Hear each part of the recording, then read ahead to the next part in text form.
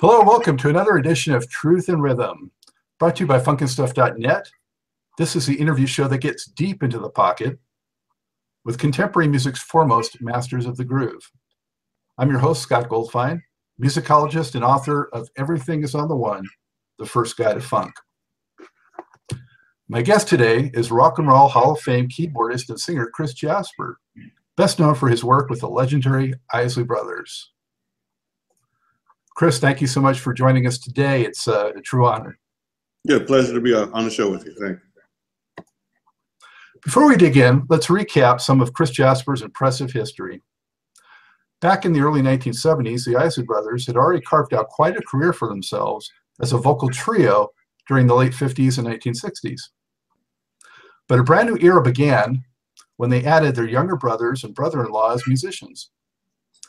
This new so-called 3+3 configuration racked up a dozen gold and platinum selling albums from 1973 to 1983 as was one of the biggest acts of that decade. As a teen growing up during that time, they certainly were a favorite of mine, and I had all the albums in the late 70s as soon as they came out. Not only was their overall sound immediately identifiable, but they were very unique in being equally adept at hardcore funk, guitar-driven rock, and sensual ballads.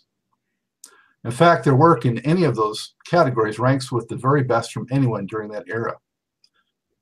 The key ingredients to that was lead vocalist Ronald Isley, who was masterful in both gritty and delicate contexts, Ernie Isley, a blistering guitar player and one of my all-time favorites, and the man we're speaking with today, the classically trained composer and arranger credited as being the architect of the Isley's 3+3 sound. In 1992, Chris Jasper and the Isley Brothers were inducted into the Rock and Roll Hall of Fame, and since 1987, Chris has released 14 solo albums. All right, so with that, Chris, you ready for some Q&A? Okay. Mm-hmm.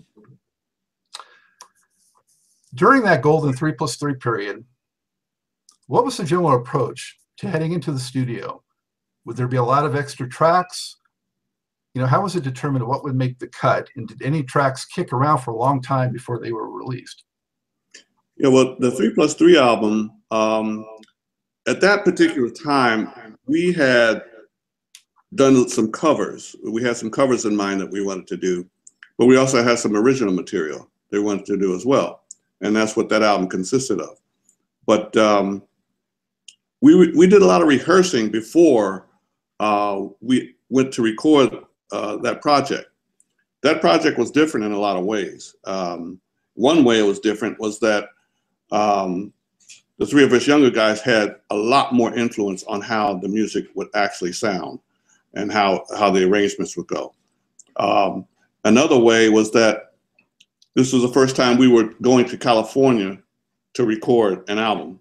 We had previously been recording in New York, and this was a big difference. We were gonna, take some time out, go out to LA, go into the record plant and record an album, not knowing, it was a totally new experience, not knowing how it was going to turn out.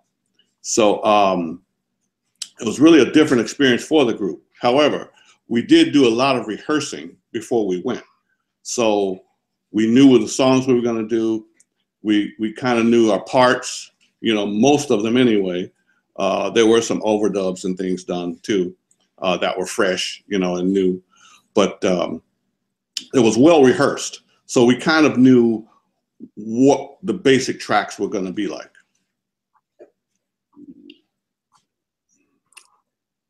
So how, how did you whittle down what you had? How many things went by the wayside? How many tracks did you eventually get down to what we saw? As far as the original songs, we knew those were good when we were rehearsing them. So we didn't have to take any out. We just used, they were really good ideas. We really rehearsed them a lot. There were some covers maybe that we didn't include,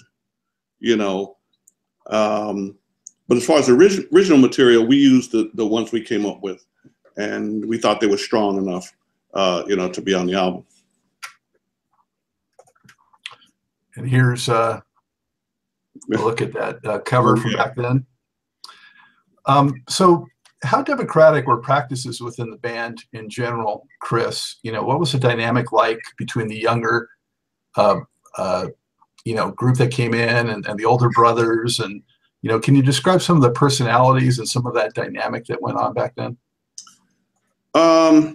Yeah, it was, I tell you, it was a different, I think, experience for the older members, you know, because up to that point, up to 73, they were kind of used to, you know, doing things a certain way, you know, and when we got involved, that changed the procedure a bit.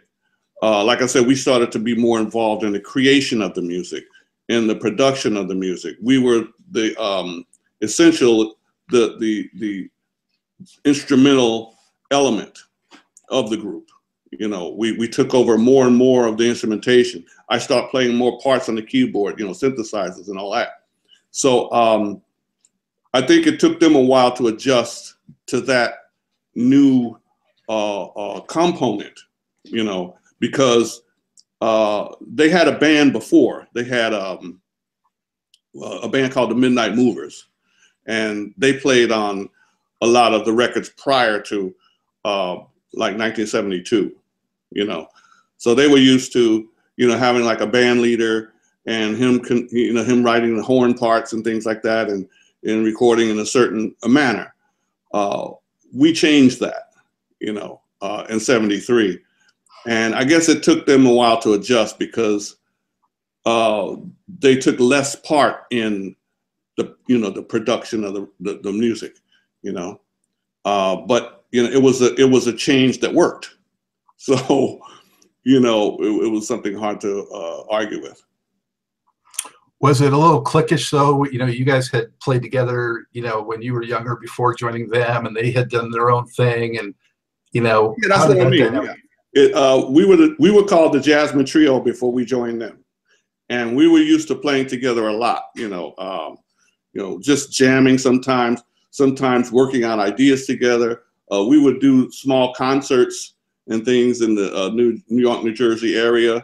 You know, and sometimes the older guys would come. You know, but we were sort of the creative, you know, force, you know, in the group. In particular, me and Ernie Isley, and that's, like I said, it was a formula. It was a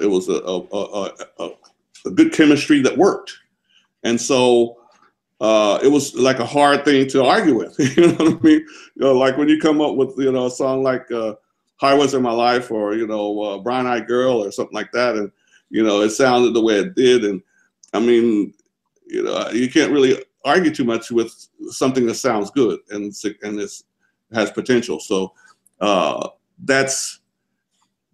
think that was the big adjustment. You know, we were like me. I was trained in music my whole life, and, you know, it was kind of a natural thing to me to create and do that. But it's another thing if you're on the other side of that. You know, if I'm coming in and, you know, doing certain things. Sometimes I think they felt, you know, like maybe kind of excluded sometimes, you know. Mm-hmm. But like I said, it was a chemistry that worked, and after a while, everybody kind of got used to it, and, you know. Was there ever, or can you think of maybe some sort of incident or turning point where you kind of really won them over, where they were like, wow, these guys really do have it? Yeah, I think it was really after the second album, Live It Up. Live It Up was another kind of departure too. You know, because 3+3, we had, you know, we had some things with heavy keyboard work in it, you know, on the 3+3 album. But Live It Up was another departure. Like that song was featured keyboard, you know, and it was the first single. And I think after that, you know, everybody, all six of us realized that, hey, there's really something special here.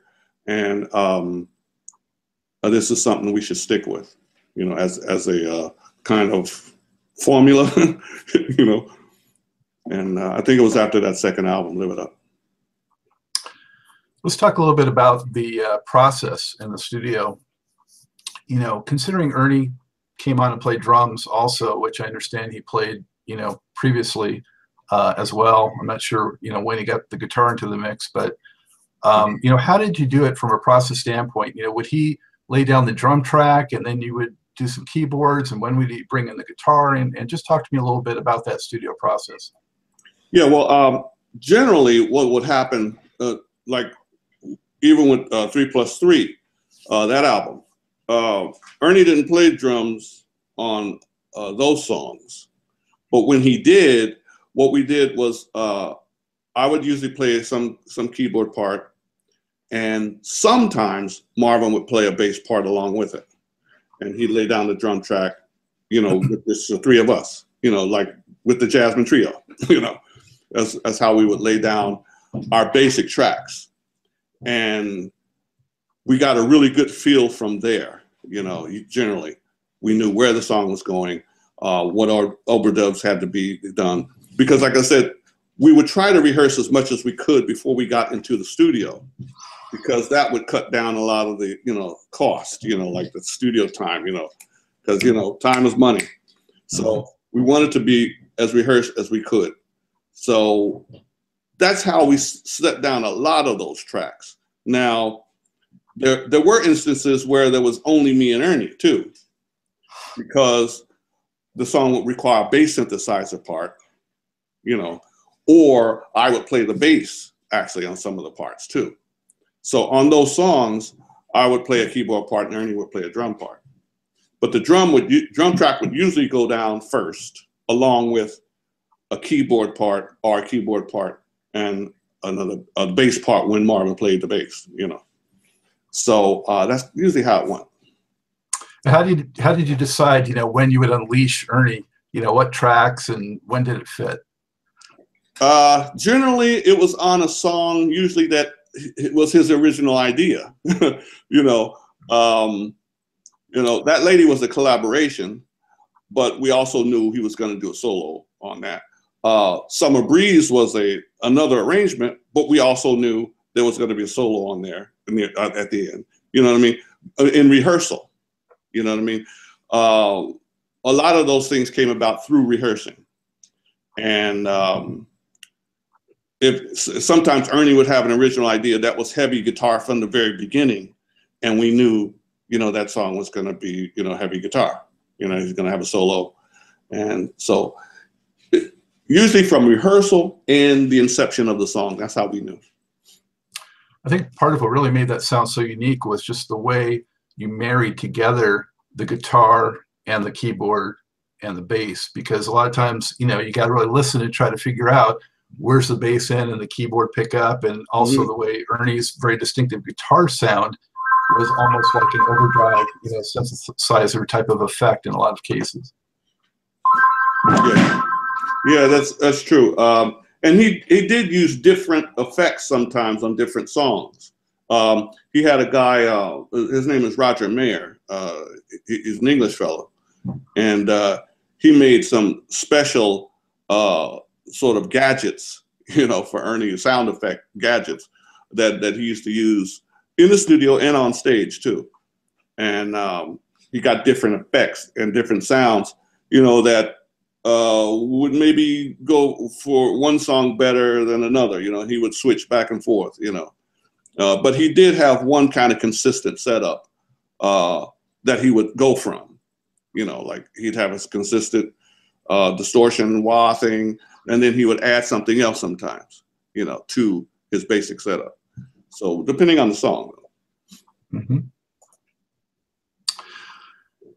Talking more about your keyboard style, Chris, and your technique, you know, how would you categorize your talents and your inclination, you know, looking at composition and nuance versus lead and soloing playing? Well, I'm basically, and I've always have been interested in composition, the compositional aspect of putting a song together, melody, chord structure, hook, primary hook, secondary hook, melody, performance of it. The total package is what I was always interested in. What is that product going to sound like when we're finished, or when I'm finished? And that's my main concern. If a solo is involved, fine. If a solo isn't involved, also fine. But it's got to be something that speaks to the people, the listener. Can I make a connection somehow? Because that's what music is all about to me, is making that connection between, the creator and the person who's listening. And if I can make that connection, that's, I believe I succeeded.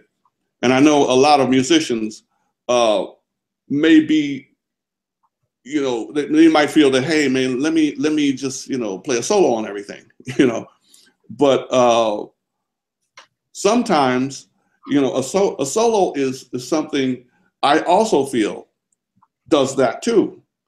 Like that's another statement, and that statement should be something that connects. And that's the best solos are the ones that connect. Mm-hmm. A guy just ripping and running.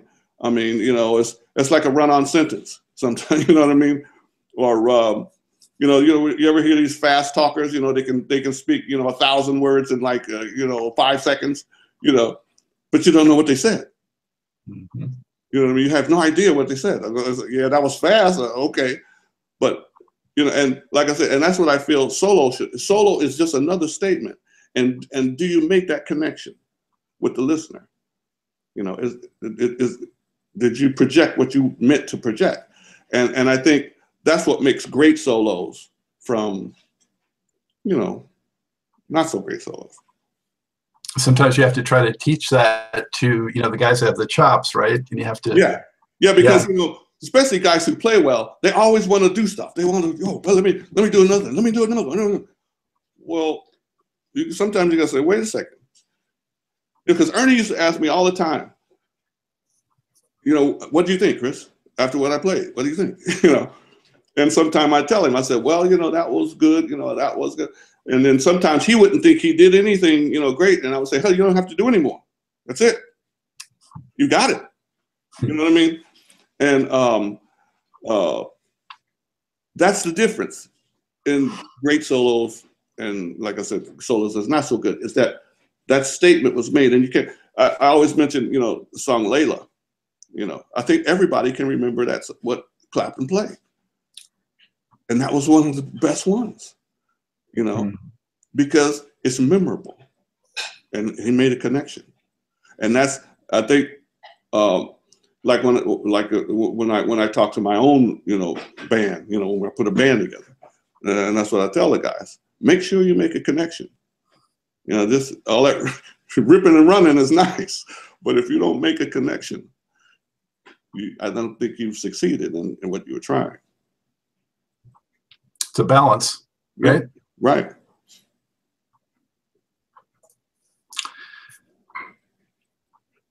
So back in the, the early mid-'70s, how much creative freedom were you and the other guys in the band afforded? Did the label weigh in on the types of songs and single choices and that kind of thing? And did they ever try to, match you up with an outside producer? Generally, they just let us kind of, after 3+3 album, right?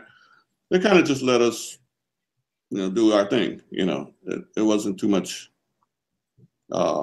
involvement from CBS because that album was so successful. We were given that leeway to produce, those albums. It was in the agreement. So they just let us go. That was very successful. And then Live It Up came up. And that that's the only time they kind of say overruled our decision as far as the release. I remember coming back from LA after we did that album, and we played it, but we had a small listening session in the executive offices. And I think Ronald and the older guys were thinking Midnight Sky would be the first single. And we played it for them. And then a few of the A&R people came in and they said, you know what, guys, Live It Up. That's the hit. That's the one, that's the one we should go with. And, but that's the first time that, they kind of, overruled what the group was thinking. But I'm glad they did, because that was the right choice. So did that, when they did that also affect the sequencing of the album, or had you always planned on that? It didn't affect the sequence, no. We had already, everything was still in the same sequence, but it's just Live It Up was the first single released from that album. That's the only difference. And then they had a big, 12-inch. They were doing 12 inches back then, so they did 12-inch. And it was big in the clubs, and it took the group into another area that we weren't. We weren't being played a lot in clubs. So it took us into another market, it kind of expanded on, what 3+3 did, Well, so you had that freedom, which was great, because I think it was, so key to, creating that sound and keeping it rolling and letting you guys fully pursue that. So, that said, though, and Live It Up being a hit as it was, to what extent did the band feel pressure to produce or generate hits as opposed to just the music and the albums? Well, that's true. Well, the more success you have, the more you think about that. The more you think about, well, how good is the next project going to be? How good are the next ideas? You kind of set a level for yourself, and that bar, you always want to reach that bar, and then if you can, exceed it. So we were conscious of that, when we did the next album, The Heat Is On. And it just so happens that, ideas start flowing, from like Fight the Power, For the Love of You, Fast, Slow, the Slow Side, The Heat Is On, the title track. And that's, I got some new toys for myself with the keyboards, which turned into like kind of a signature sound for me with funk, that Neutron 3 effect. And that was really kind of set the group into even another category, because we had a top 40 pop hit with Fight the Power and a #1 album, on the pop chart. And that really established us as a self-contained band, and even broadened our audience even more. And that album right there? Yeah, that's the one. Yeah. I tell you, there's certain songs, well, there are a lot in the Isley's catalog. I mean, no matter how many times I hear them, I can never hear it too much. And, Fight the Power is definitely one of those. So in that, Chris, you got this great sound, and it's so identifiable, and it's hidden like crazy. Is there the danger or the temptation, or do you think you kind of fell into it a little bit to get formulaic in any kind of way? How do you still keep it fresh? I think by just being honest, I learned that along, like when I first started studying composition, and I never forget, my professor said to me, he said, the most important tool a composer can have is his eraser, and that means that, you always change. You want to change things to make it better. You don't get locked into anything just because you wrote it. You know what I mean? Be willing to, go over it, examine it, make it better. you know. And I always remember that, and I always try to do that with my material, you know. And I think that's how you stay fresh, is stay honest. Stay honest with what you've created. Is this really good? You know, is it?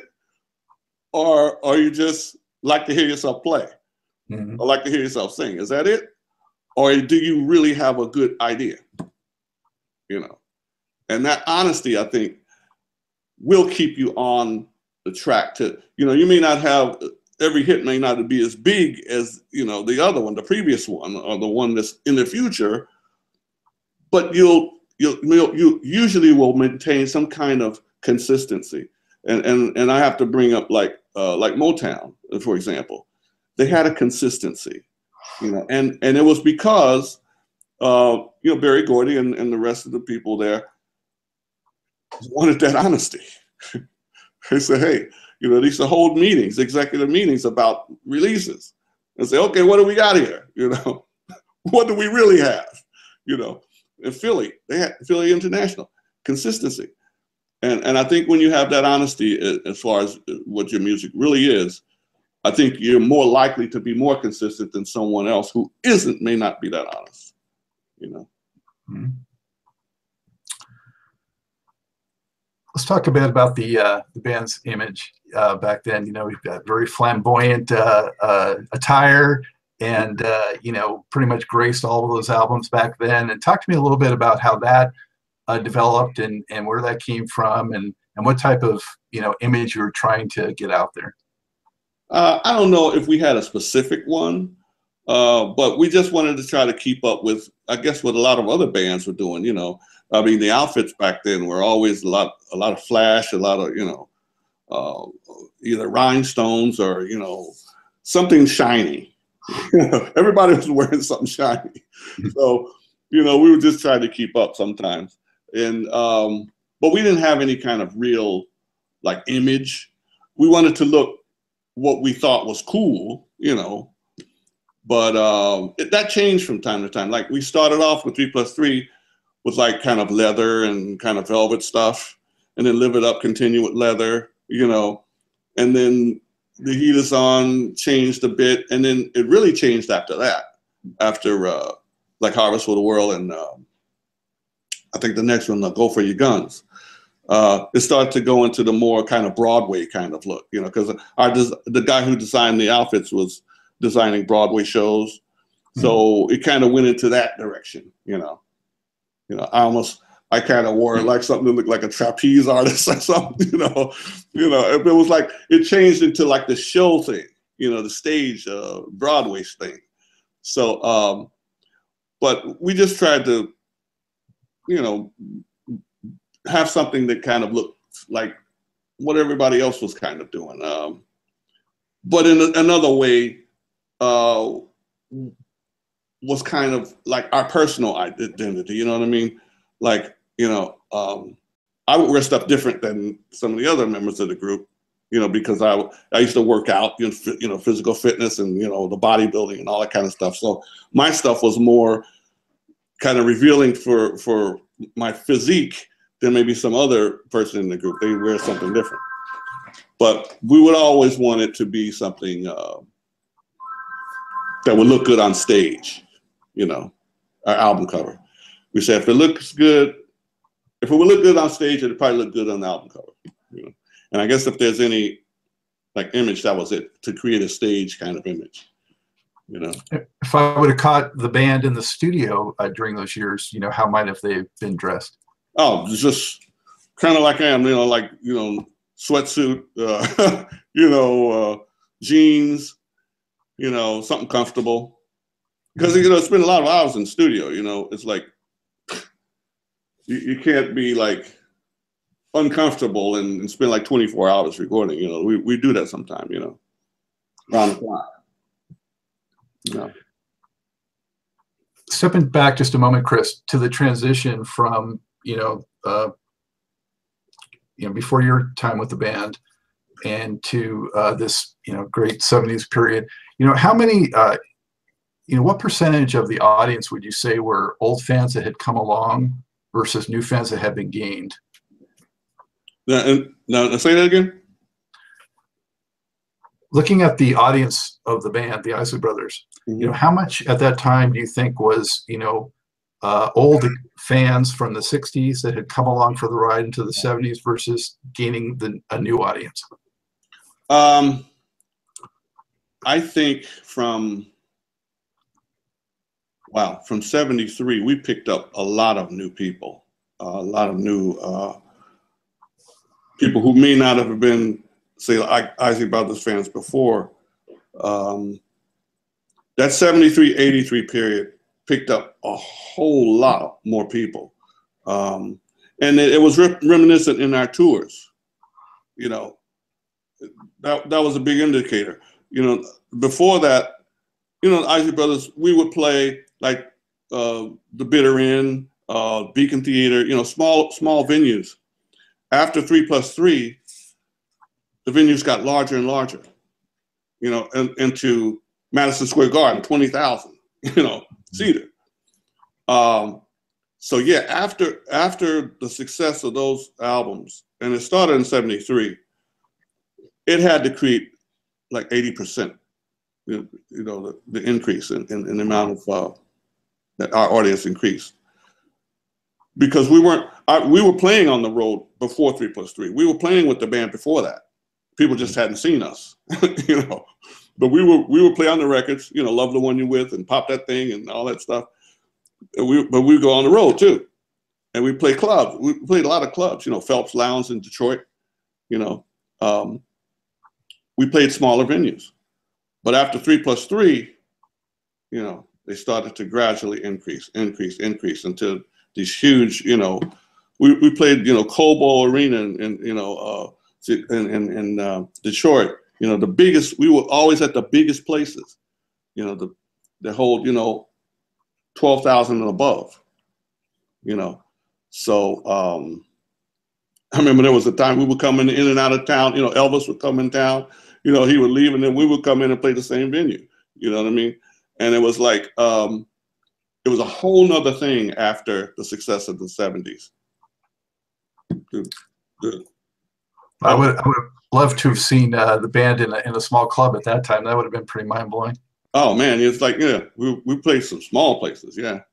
Bitter End was the smallest, I think.